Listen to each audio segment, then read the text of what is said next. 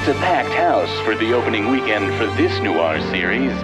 Miss Thayer Martin is back, and in her most dynamic role as Mac the P.I. It's a riveting tale of crime, love, and meningeal inflammation, which brings you to a fever pitch and culminates in a grand finale that will literally leave you in shock.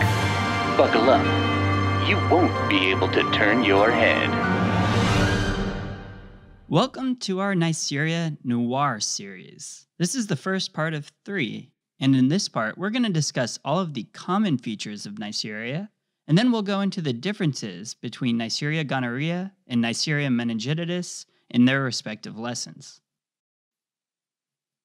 First things first, Neisseria species are gram-negative Diplococci, represented by these red handcuffs that look like Diplococci.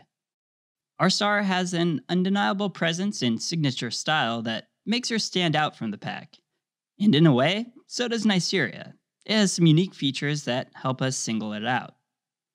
For one, both Neisseria meningitis and Neisseria gonorrhea can metabolize glucose, as presented here by this movie candy. But only Neisseria meningitis can metabolize both glucose and maltose. To help you remember that Neisseria is also oxidase positive, take a look at this blue onyx pendant. These blue onyx rings and necklaces are our recurring symbol for oxidase positive. Okay, here are some important growth characteristics you should know about. Neisseria are unable to grow in sheep's blood agar, and this is because they're inhibited by some of the lipids and other elements found in blood agar. But if you heat up blood agar, it turns a nice chocolate color, and it renders these inhibitors inactive, allowing both species of Neisseria to grow. This heated blood agar is known as chocolate agar, and we'll represent that here with this chocolate bar. And another important agar that you should know about is VPN, which is selective for Neisseria.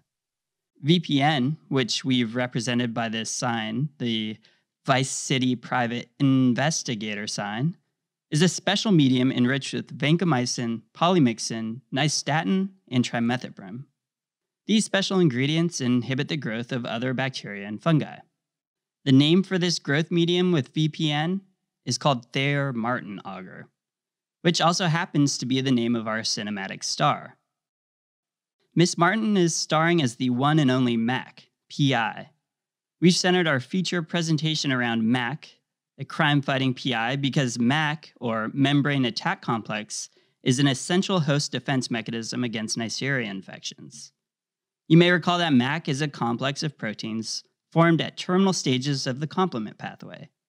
Do you remember what deficiency causes increased susceptibility to Neisseria species?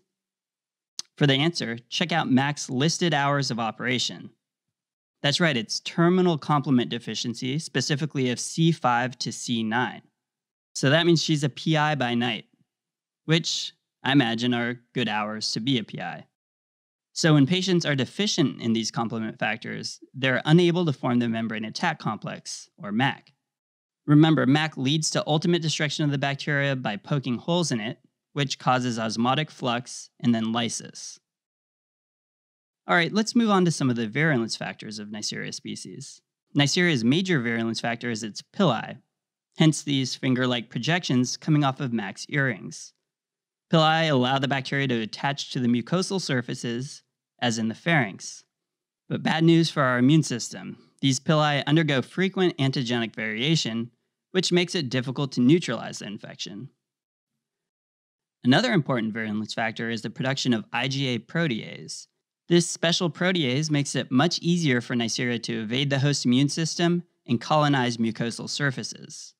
So to help you remember that Neisseria makes an IgA protease, Mac's got her signature ACE card here that's torn slightly to remind you that Neisseria can inactivate IgA.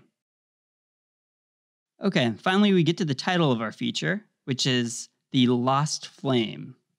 Are you sensing a double meaning? The LOS in lost stands for lipo-oligosaccharides. It's a super inflammatory compound made by Neisseria, and it's similar to endotoxin found on other gram-negative bacterial species. It's an important virulence factor to know about because it revs up the pro-inflammatory state it makes our immune system run wild and causes a lot of destruction. In the next videos, you'll see that LOS is a big reason why folks get really sick from Neisseria bacteremia. The last virulence factor we need to cover is Neisseria's OPA, or opacity proteins, which are found on its outer surfaces. OPA proteins, represented by this opaque window, help Neisseria form tight bonds with one another and to host cells, which aids in bacterial colonization. Neisseria can even vary their expression of OPA proteins, and again, that's just another way Neisseria tries to outsmart the host's immune system. And that's it for our intro to Neisseria. Grab some popcorn and watch the story unfold in parts 2 and 3 of our Neisseria Noir series.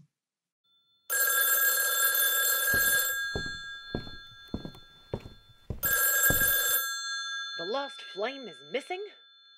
You don't say. I'm on my way, just stay right there.